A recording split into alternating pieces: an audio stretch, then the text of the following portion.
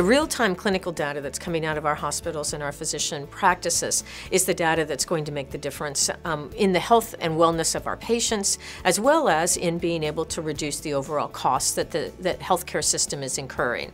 KaMMCO has taken the data that it has obtained from all of the different electronic medical record systems of hospitals and doctors' offices all across the state of Kansas and pulled that data into a data warehouse. And the reason that that's valuable is because that data now can be used to really report on specific things that are of value to medicine or value to our community or value to our state. Well, heretofore, providers have been compensated on a fee-for-service basis. So the more you do, the more you get paid. CMS estimates that by 2018, 50% of all reimbursement to providers will be on a value-based system, meaning it won't be how much you do, it'll be how well you do. And the only way to do well is to have data and data analytics to help you position your organization to be able to deliver care in a high-quality, cost-efficient way. I really love the fact that I can look at my patient population and I can look at those patients who are in trouble. I can find those patients. I can develop a list of those patients, and then I can act on that information. So health information, specifically with analytics, is a hugely powerful tool.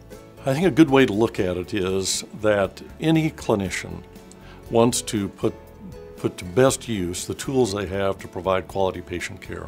I think what's changed in the last few years is that for the first time, clinicians at the point of care are going to be able to take real, live clinical data and turn that into a very valuable tool that will help them provide better care, be more efficient, improve quality, perhaps even reduce cost. In order for you as a provider, let's just say you're a hospital, you want to know how you're going to measure up to these new requirements. And the best way for you to know that is to be able to use data analytics, predictive data, to see how you're going to fare under a new system. We see it a lot already with some of the requirements for readmission penalties. Transferring information back and forth through via a health information exchange is great to get the right information in front of providers at the point of care. But long term, the ability to provide actionable intelligence, analytics, that will assist providers in not just improving quality, meeting the quality measures, but also lowering the risk of adverse events is of great value.